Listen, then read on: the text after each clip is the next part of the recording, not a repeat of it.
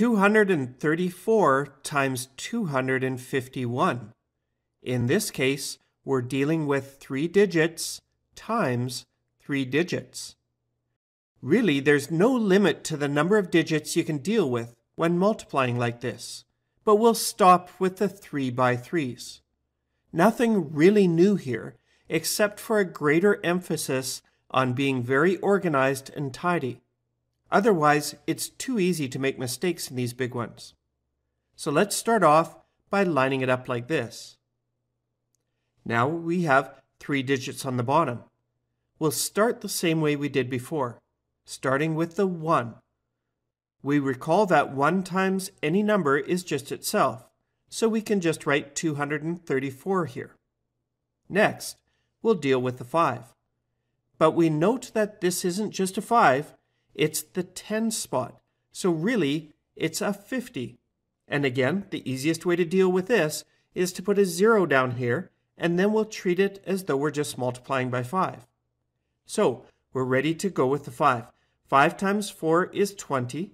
We'll mark the 0 down and carry the 2. 5 times 3 is 15, and we add the carried 2, or 17. We'll place the 7 here and carry the 1. 5 times 2 equals 10, and we add the carried 1, and we have 11. Next, let's deal with a 2.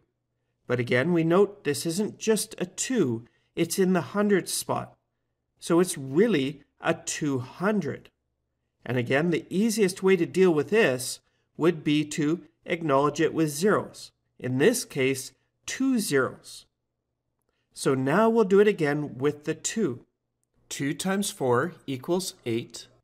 2 times 3 equals 6. Nothing to carry. 2 times 2 equals 4. So at this point, we have 3 answers. The first line is for 234 times 1. The second line is for 234 times 50. And the third line is for 234 times 200. So as a final step, we'll add the 3 parts to get our final answer. 4 plus 0 equals 4. 3 plus 0 equals 3. 2 plus 7 plus 8 equals 17. So we'll mark the 7 and carry the 1. 1 plus 6 equals 7, plus our carried 1 is 8. And finally, 1 plus 4 equals 5. So our final answer is 58,734.